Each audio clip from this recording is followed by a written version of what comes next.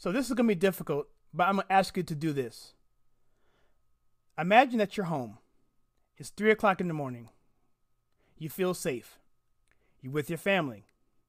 But next thing you know, the front door of your house comes crashing in. Men with guns come in. They take the men in your family and kill them in front of you, throw them into mass graves. The young women and children are sold off into a sex trade.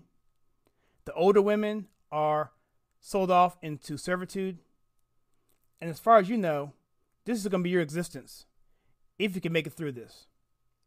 Well, unfortunately, this is a reality for many, many people around the world. And in particular, the minority Christians and Yazidis in Iraq.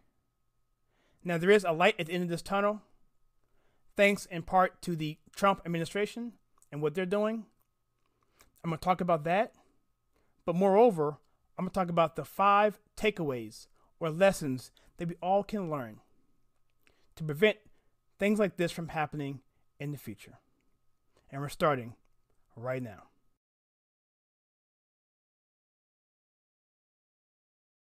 Hello, my name is Kyle, and welcome to my channel where we take culture, TV, and movies, and we filter it right. If this is your first time here, please consider hitting that like and subscribe button and that bell icon so that you don't miss any future content. And like I said in my intro, this is not going to be an easy subject, but there is hope, and that's what this message is about. So we're talking about Iraq. We're talking about a group of people that ravaged that particular country. This group I'm talking about is, of course, ISIS, or the Islamic State. If you're not familiar with who these people are, I'm going to leave a quick link below so you can get up to speed.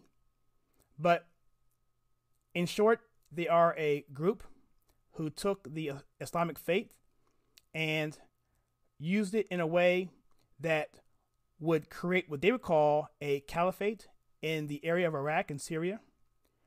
And they were very ruthless. They went through that area. This caliphate came up in part because of the destruction of the Iraqi government and because of what happened with Syria as well. Their civil war left a vacuum there in leadership. And so this group, ISIS, became very powerful. And in 2014, just became a devastating force around that region in the Middle East. And what they did was they went through areas that they didn't agree with and took them out. The women were sold off into sex trades. The men were killed. And I'm going to leave a link there below of a 60-minute piece to give you a little bit of perspective on what that was like from the people who were actually there. And so what I'm going to share with you is an article that came out this week. The Trump administration had a gathering at the State Department. I'm reading this article for you here. It's with the Breitbart, and I'm going to leave a link to that below as well.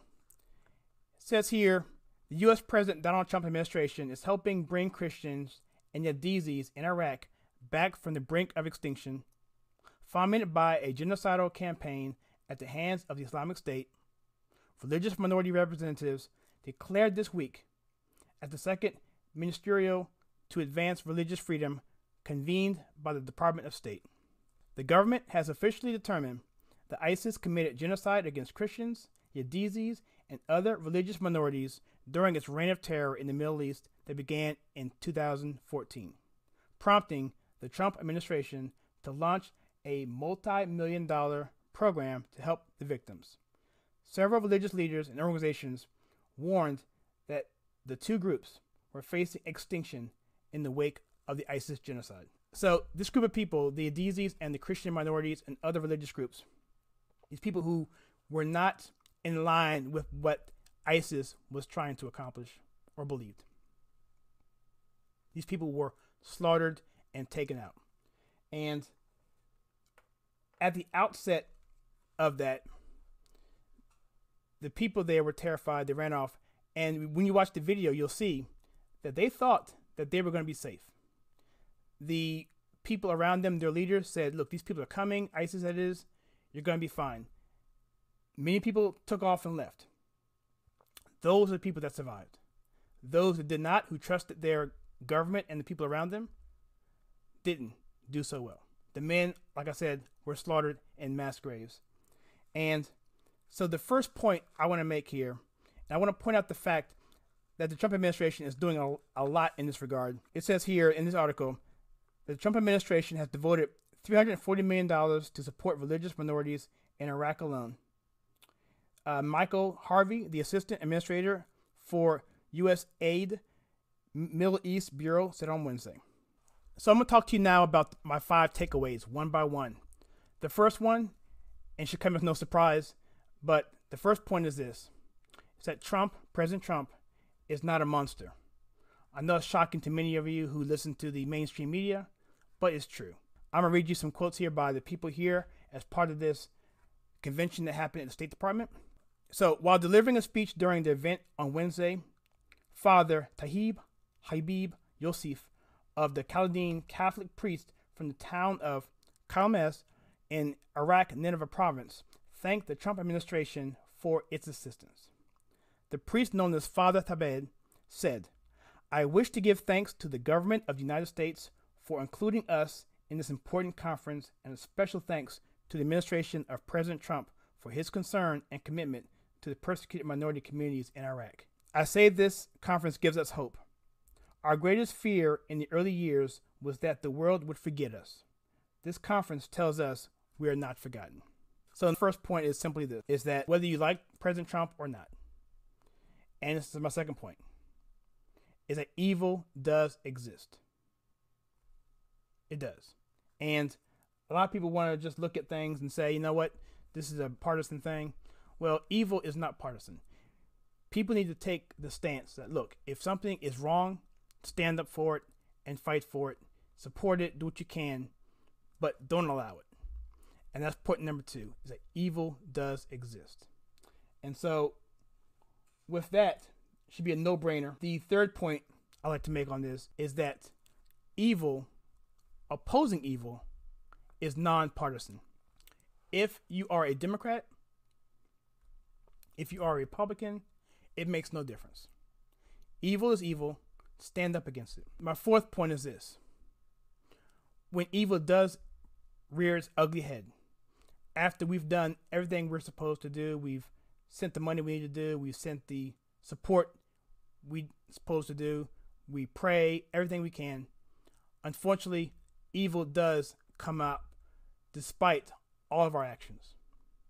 However, my fourth point is this, is that America is the beacon of hope around the world that comes out and combats that. America has been there from the very beginning, even going back with Jefferson and the Barbary Pirates, to Nazi Germany, to preventing the spread of communism in North Korea and Vietnam around the world. Anytime there's a disaster, there's a famine, or there's destruction or chaos, America is always at the forefront of coming in and taking the lead on those tragic events so that we can extend our values to the world. And it's about hope. It's about hope. And America is that beacon, and we can't forget that going forward, regardless of what you feel about who's president or what campaigns are going on at the moment. We have to look at evil for what it is, recognize it's not political, recognize that when it does show up, that America is that country that helps to prevent that. Can you imagine America not being here around the world? What would the world be like without her? So I'm going to read another point here. The security situation has changed for the better in Sajir area. That's in Iraq. ISIS has been defeated, thankfully, because that's what America does.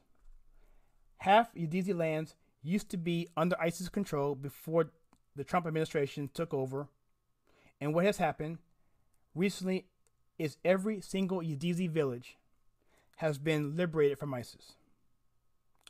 Although the U.S. has completely annihilated ISIS territorial caliphate in March of this year, 2019, the jihadi group remains an insurgency menace, the Pentagon's Inspector General has warned.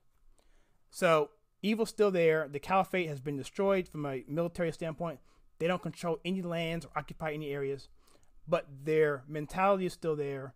They're still a threat to rise up again, which is why we must be diligent on this and continue to push forth the efforts to help the Yazidis, the Christians, the minority religious groups that are there that have been persecuted by ISIS and the Caliphate. I'm reading another quote here. The U.S. has always been a symbol of freedom for persecuted people around the world. If minorities like Yazidis and Christians would have vanished from the Middle East, it would show the world the United States is not vested in promoting its values, and a lot of people would lose hope. But now the administration has intervened and hope is back. These are quotes by people who were actually at this convention on Tuesday, and I'm sure the media didn't give it as much credit as they should have. That's fine. That's why this video is being made. But again, this video is about hope, and I hope that this is making some sense here, but we're not done yet. My last point is this. Help does not mean dependency. And to make sure that you don't get it from me and think that I'm just trying to be political on this, I'm going to let you hear from the people who are actually at this convention what they said about this. So Father Thabit warned again. He said this. He said, the problem of the culture of dependency. He went on to say, there's a time and place for humanitarian aid and assistance, as displaced minorities of Iraq have needed in these past years. However, as Christians, we believe that every person is called to a life of dignity, including the dignity of work and responsibility for themselves as human beings. Much of the Middle East has already been made to be a place of permanent beggars. Permanent beggars. We all know the result, and it's not good. I'm going to let that statement stay right there. That can be a whole video in of itself. So to go over the 5 takeaways again, to recap. Number 1, Trump is not a monster. Number 2, evil does exist. Number 3, opposing evil is nonpartisan. Number 4, evil comes up, but when it does, America is the beacon of hope around the world. And lastly, when America does provide help, the people can't be dependent on that help.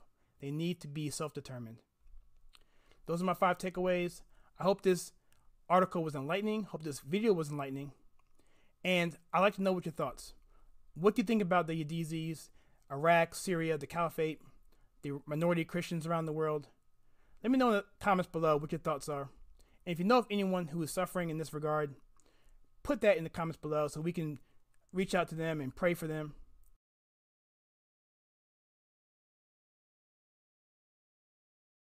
Please hit that like and subscribe button and that bell icon so you don't miss any future content. And as always, please check out some videos that we have right here.